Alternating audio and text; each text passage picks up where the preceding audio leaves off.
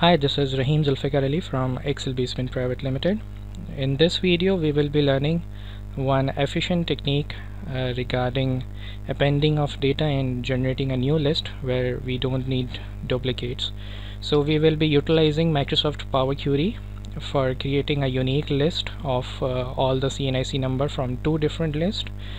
We will be using appending technique within the Power Query and also removing duplicates.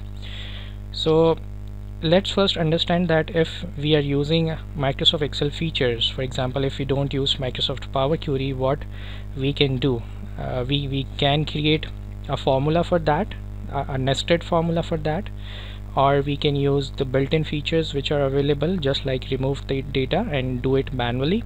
So let me start with a primarily example by having the available features of Microsoft Excel, and then we will be learning this without doing with a formula, and we will be utilizing Microsoft Power Query. Okay, so we have two lists of CNIC numbers. We have list 1 where we have a number of CNIC numbers, and we have list 2 where we have again some CNIC numbers. Now it's generally possible that the data we have collected for these two CNIC lists might contain the duplicates as well. So for a quick check, what we can do in Excel is I will select these both two lists, and I will go to Home tab, click on conditional formatting, and from here you will find a category which is called duplicate values. When you click on it, Excel will quickly highlight duplicate values, duplicate cells for you with a required fill color you want. Okay, so as we can see that the list 1 and the list 2 of CNIC contains duplicates. Now what our required purpose or the solution we want is, we want a CNIC in a separate column where we need unique CNIC numbers which are just came one time in our both the list also, and also the duplicates as well, but we don't need their repetitive occurrence. We need them just one time in the new list. So this means that we need to remove duplicates as well. Now technically, if I don't know Power Query, for example, and if I don't know a formula as well, so as a novice Excel user, as a beginner or intermediate Excel user, what I can do is I will just copy I will just select the first list of CNIC numbers, or the data you can say. I will copy it and paste it in a new column.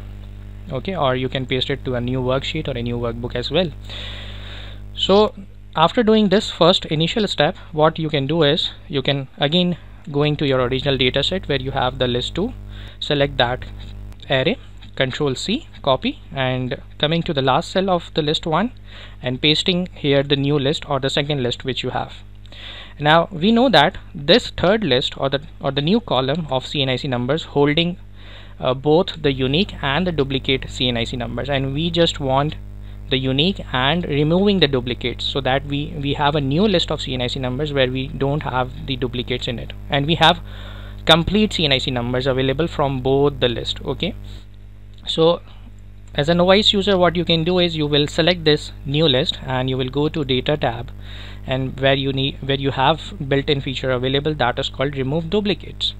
When you click on Remove Duplicates, it's hold the first title of the column which as you have selected that, and press OK. Now it says that the 4 duplicate values found and removed, 28 unique values remain. So now you have done with it, you have solved your issue.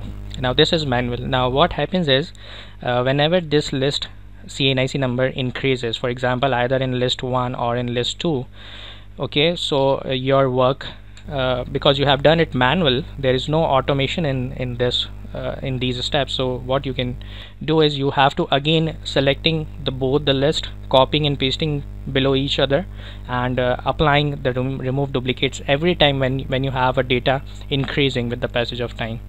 So now this is one of the solution. I know that some of the basic users will like it, but now as Excel has changed, we have grown and the community has grown so much, so we have the latest features available. Now this kind of solution can be created by applying the complex formula. First you need to think about which kind of functions would be able to do this or to generate this kind of a solution, right? And if you have the latest version of Excel, you can use Microsoft Power Query. See, the Power Query is available from Excel 2010 till moving onwards versions of Microsoft. So you have Power Query in 2010, 2013, 16, 19. Okay, and if you're using Excel 2010, so you have to download Power Query as a separate add-in from the Microsoft website, which is free available.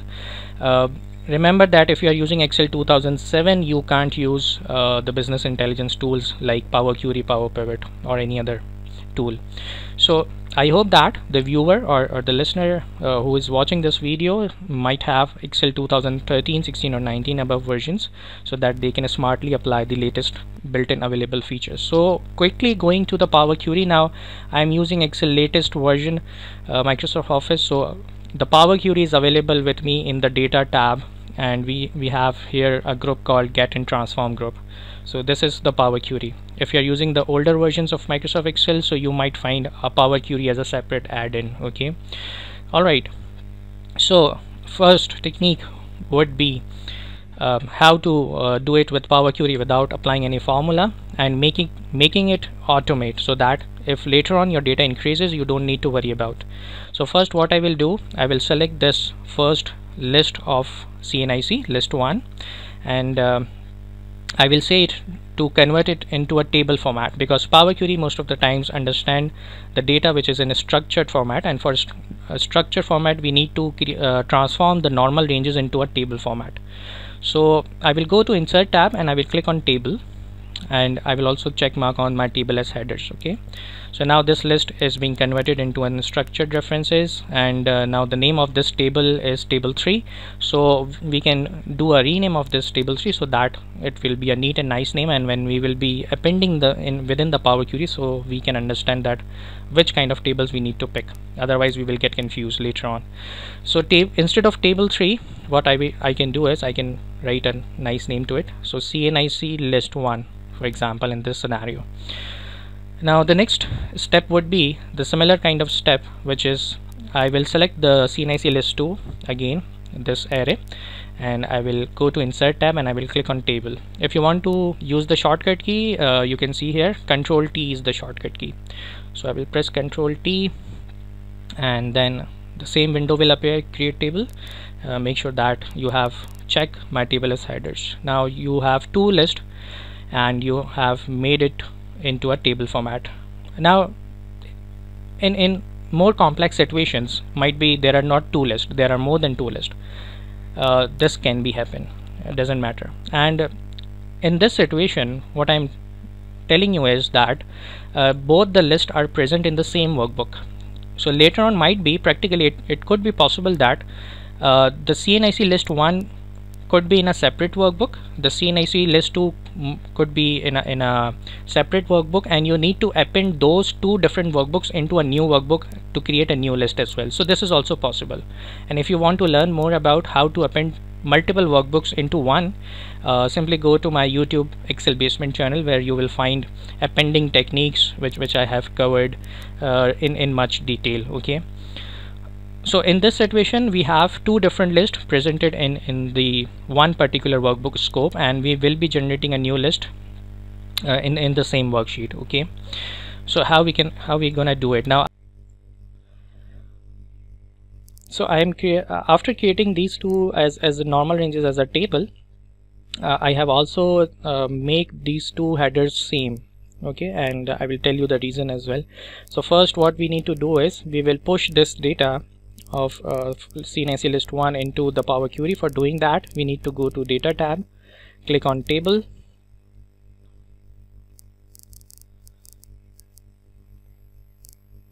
and here you will find this list. So just click on Close and Load and Close and Load 2 button, and here in the Import Data window, select the Only Create Connection. We just need to link this data into the Power Query as a connection. So I have just clicked on this Only Create Connection, and now CNIC list 1 has been created. Okay, so the table name is CNIC list 1.